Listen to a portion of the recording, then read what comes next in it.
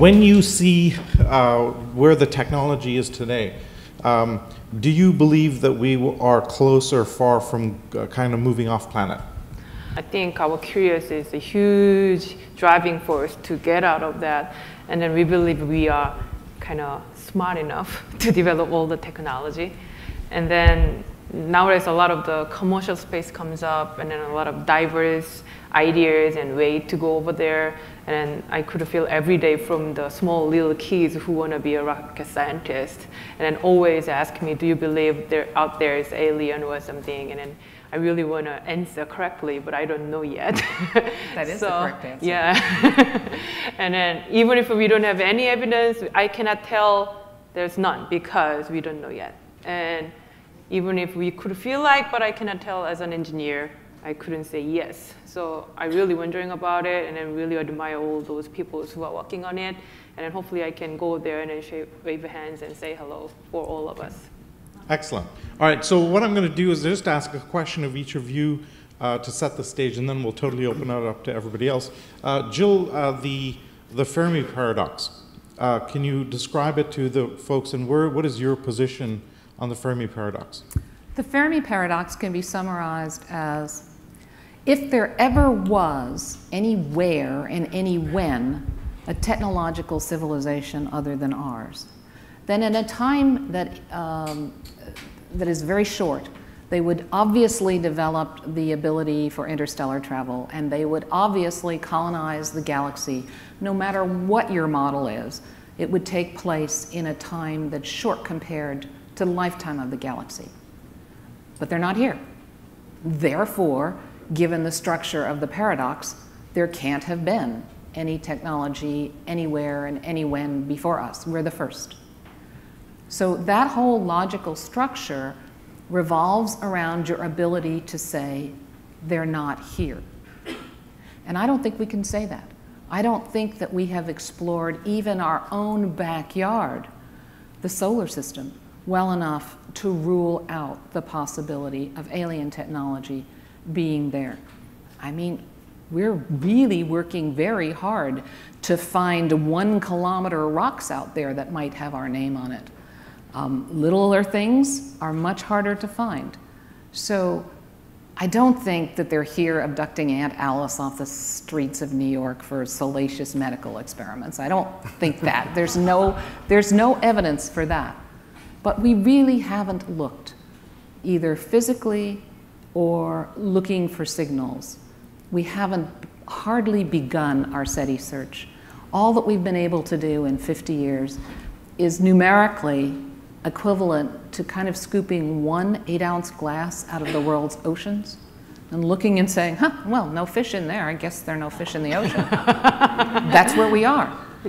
Exponential technology is going to get us much farther, much faster, and I'm really excited about the potentials.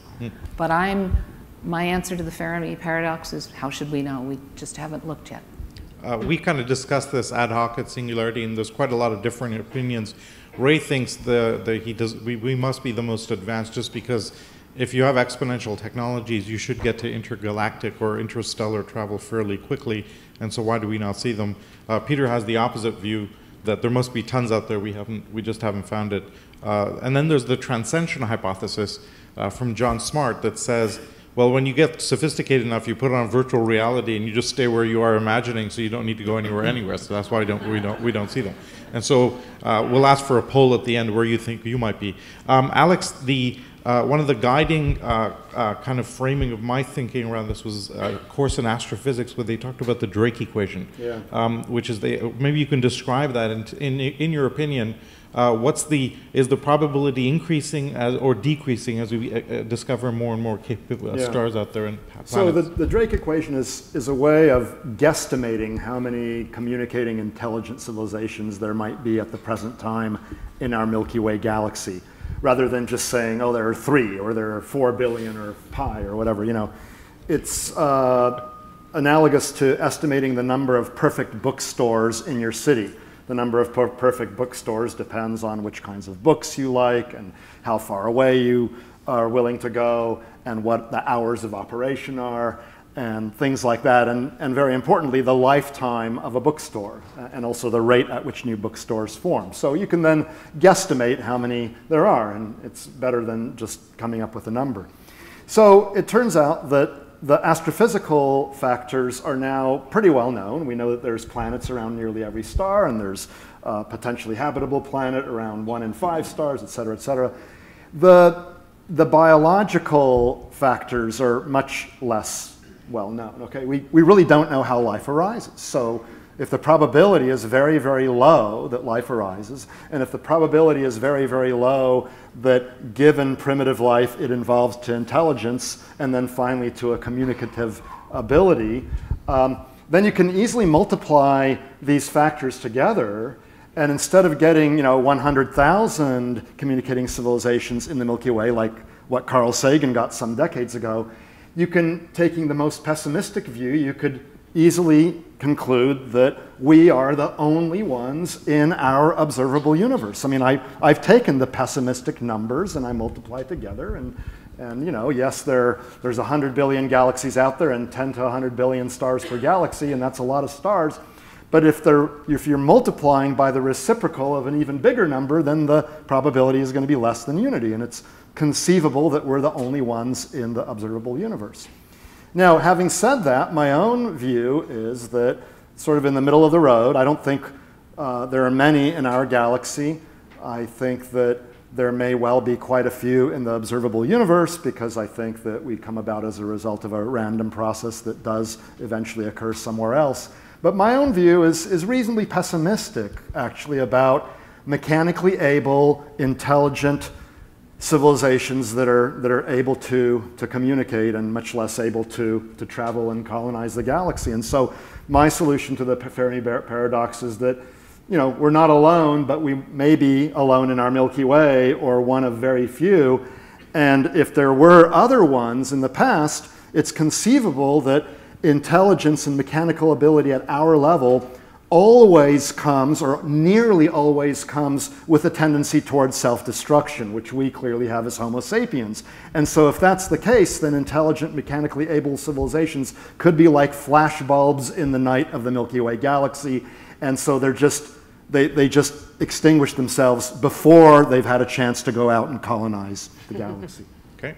One quick question before I open it up. The elephant in the room is this discovery of a signal over the last few days. Seems unlikely. Can you give us your framing and context for it? Okay, so there has been the announcement, actually, it came out Saturday morning, of the detection of a candidate SETI signal from the vicinity of a star called HD 164595. It's a star like the sun. That one. Yeah. Yeah, that one. It's a star like the sun. It's a little over 90 light years away.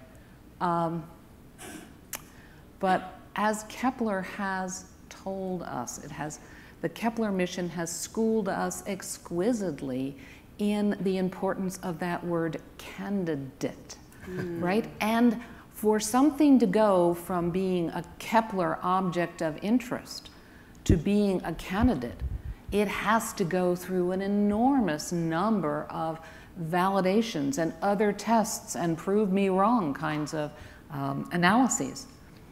This is the detection of a signal from a Russian telescope that was seen once for 2 seconds out of the 39 times that the telescope looked in the direction of that star. It wasn't followed up on immediately. No one else was asked to look at it until now, more than a year later. And, it's just, you don't know what to do with that. We've seen once and not seen again. So I really feel like I just have to get another t-shirt made with my lifelong mantra that one telescope is not enough for SETI, and an array is even better. So we have to treat it as something that's interesting. We're spending some telescope time looking at it. I wish they'd spent more of their time trying to verify it before they made this big play to the world. It's a candidate signal, and it really isn't a very strong candidate because it hasn't passed any other tests. Got it. Okay. Questions from the audience? We'll go there and then here. Yes, ma'am. Okay. So space is expanding,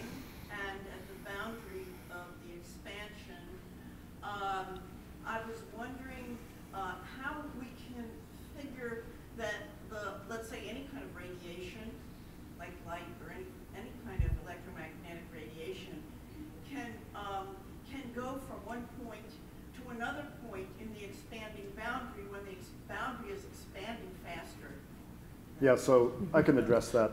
Quick question. Did everybody in the back hear the question?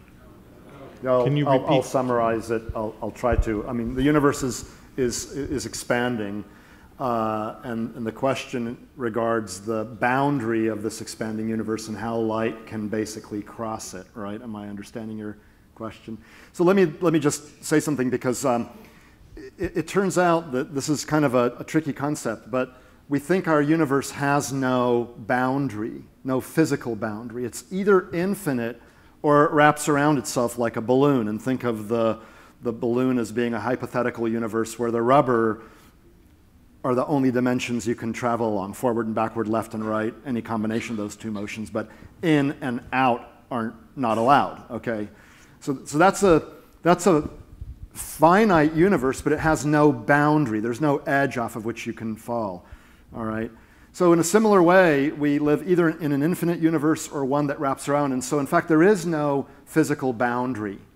There's an observational boundary. There's a particle horizon or a light horizon, and that's simply the distance from which, say, light could have reached us, all right? But we have good reasons to think that the universe extends far beyond the parts from which light could have reached us.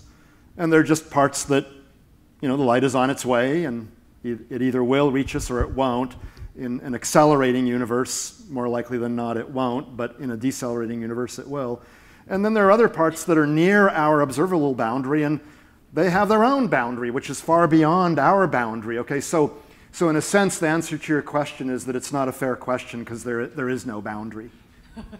Okay. Nicely sidestepped. We'll go here, and then back there. Yes, sir.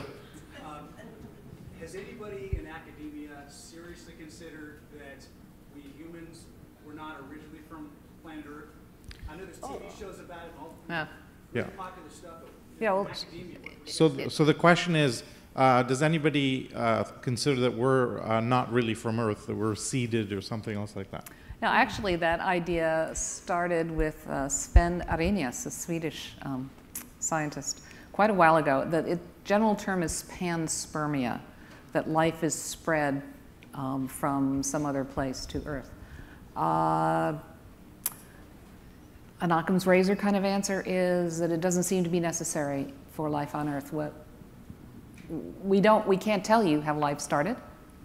Some people are trying to make it in a test tube. They're actually getting pretty close. But that seems like just putting the question off at a distance. Now, the fact that life might travel from one body to another within our solar system is something that we take very, very seriously, because we want to explore Mars. We want to look at other bodies in the solar system for evidence of extinct or extant life. And if we find life on Mars particularly, that's not enough. We have to ask another question. We have to say, is that life us, or are we Martians? Because early in the history of the solar system, rocks were exchanged among the terrestrial planets. Things were banging into one another, and rocks were being exploded off the surface of one planet, Mars, for example, landing on the surface of the Earth. In our in our meteorite collections, we have bits of the Moon and Mars that we have collected. So it is possible that life went in one or the other direction. More probable that it comes here because we have a deeper gravitational well than for terrestrial life to go to Mars. So if we find life on Mars, we're going to have to say, are we related? And we take it quite seriously. We also want to make sure that we don't bring the life that we find. That would be bad. It wouldn't be a very good scientific experiment. So the N of 2 is really important in this whole game. A second genesis in this one solar system will tell you that life is ubiquitous. A second, so this is where I might disagree with you, a second evidence of technology. Yep. Finding somebody else would tell you that there are lots.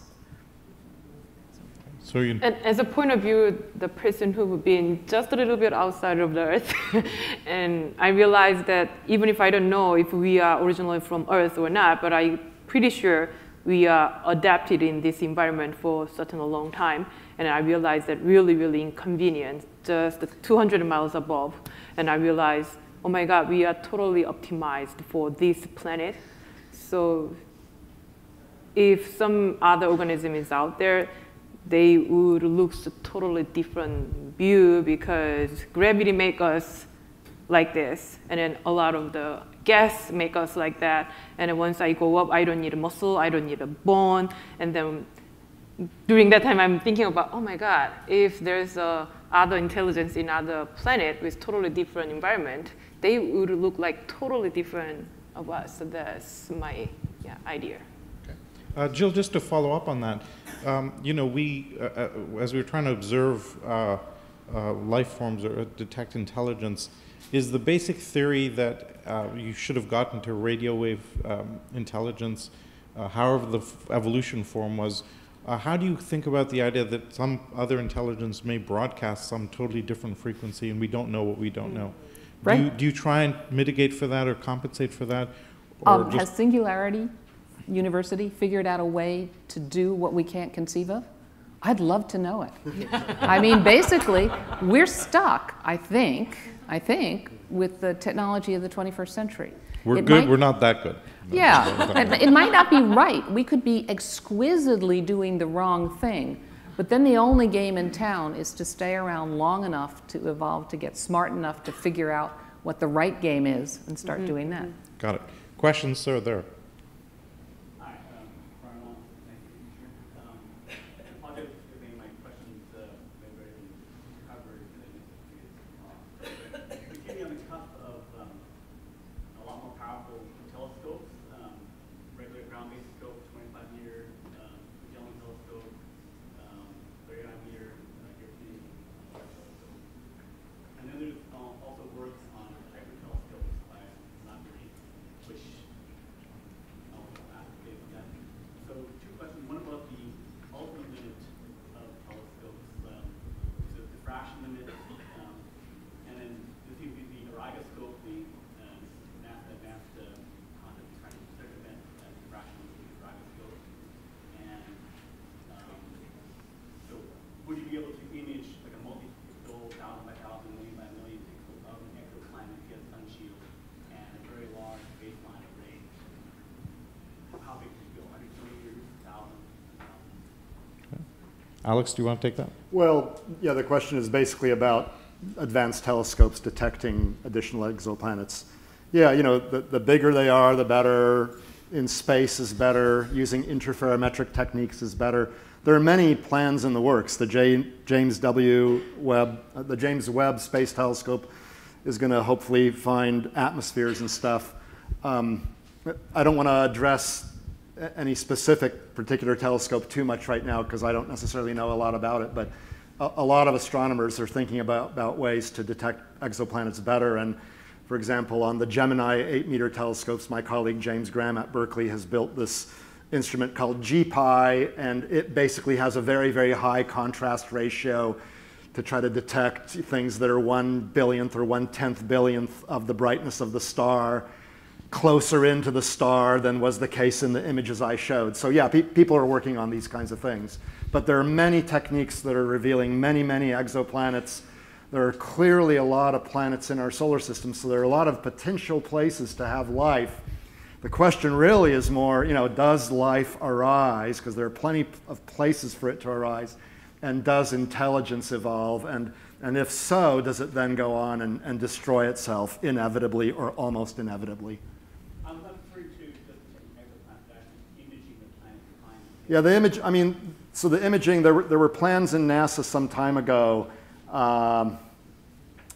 The terrestrial planet finder, right? That got canned because these things become really expensive. But you know, with this exoplanet being found around Proxima Centauri and other advances in the field, this might actually kickstart some of these plans back. It's just that it's expensive, and the discretionary part of the federal research budget is very small, you know, right? So.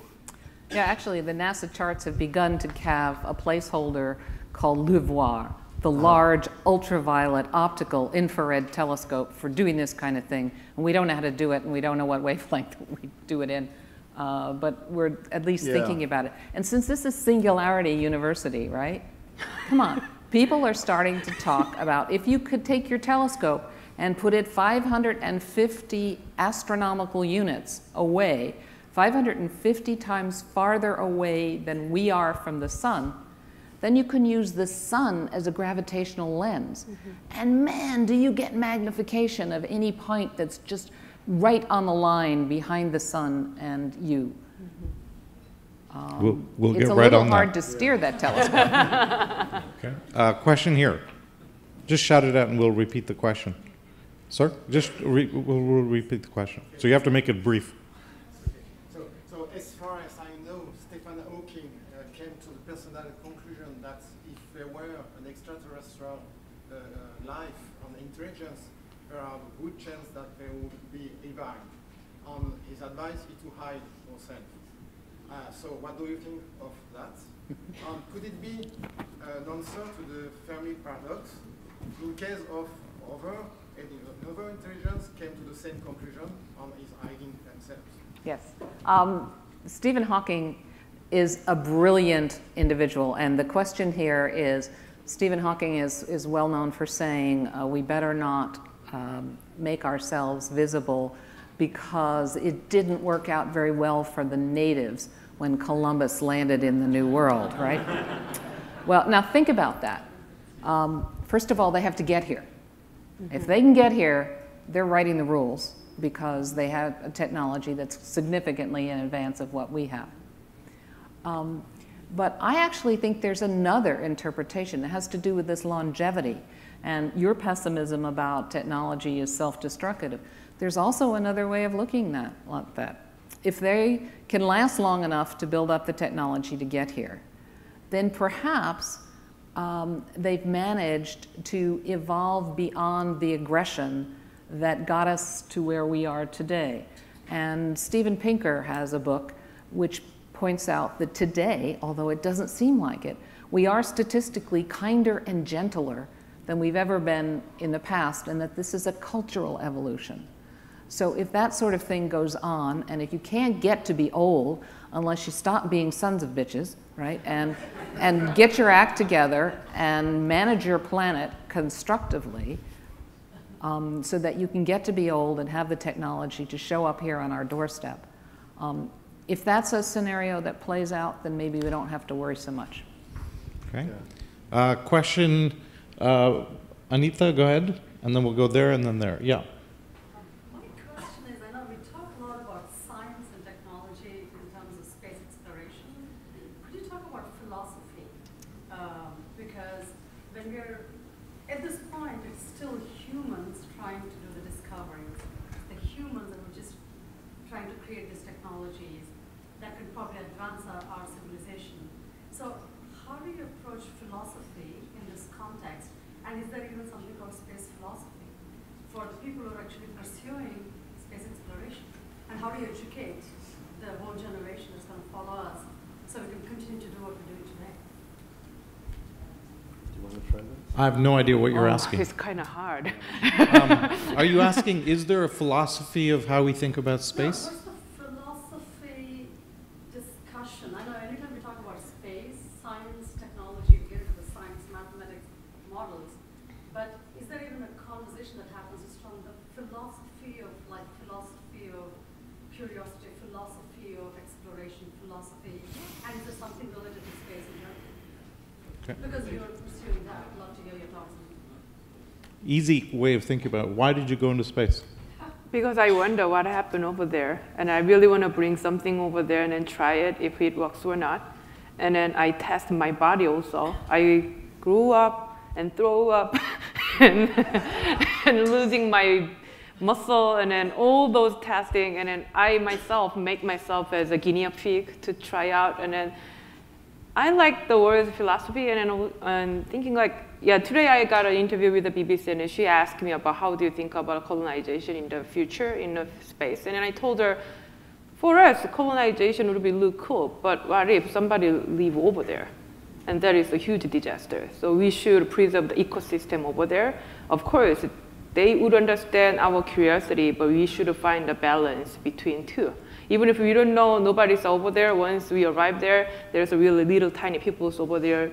Oops, we step on them, and then there's a huge screw up for them. So I think philosophy is really, really important on top of the science and technology, but until the time we will find out if there is really something over there or not. Okay.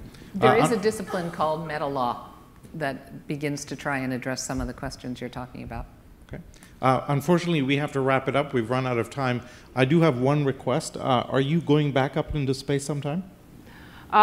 Really want to do, but for doing that, government policy will change and make money for the budget, and then so I should vote for the right politician. If you do get back up to space, I have a request. At some point when the camera's on you, start screaming and pointing off camera and going, oh my God, what the hell is that thing? And just watch the world go crazy. So with that, thank you very much, Jill, Alex, and So-Yeon. Okay? Thank you very much, folks.